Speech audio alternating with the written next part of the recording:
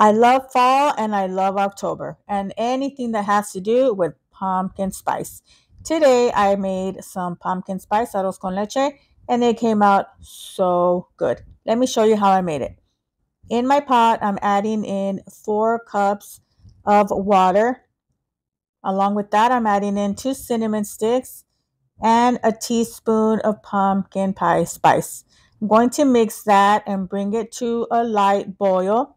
And to that, I'm adding in 2 cloves. Mixing that again. And now, once it's at a boil, it takes about 10 minutes. I'm going to remove the cinnamon sticks and the cloves. Adding in 1.5 cups of cleaned rice. I'm going to cover this and let this boil for 15 minutes. Meanwhile, in another bowl, I'm adding in 1 whole can of evaporated milk, half a can of sweetened condensed milk. Of course, you can add less or more depending on your taste. I'm going to whisk that together and add in half a cup of pure pumpkin puree and half a teaspoon of pumpkin spice extract and 1 teaspoon of vanilla extract. Giving this a nice whisk again, and your mixture should look like this.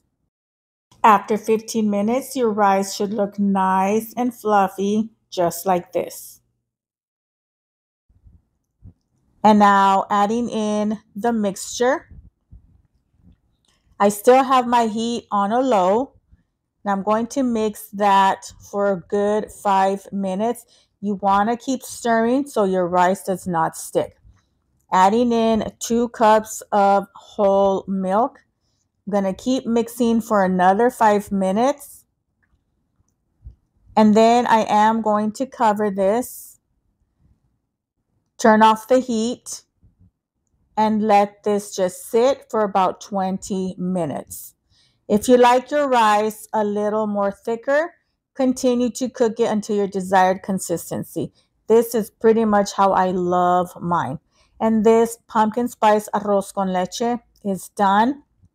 It's time to serve it up. And you can sprinkle it with pumpkin spice or cinnamon. I just did cinnamon. And this is pretty much done. I cannot wait to try it. My house smells so pumpkiny, like the aroma in the air. I love fall. I love pumpkin spice. I just love it. And now this is ready. It's time to try it. And of course, it came out super delicious. Save this recipe. You're going to want to make it. Enjoy.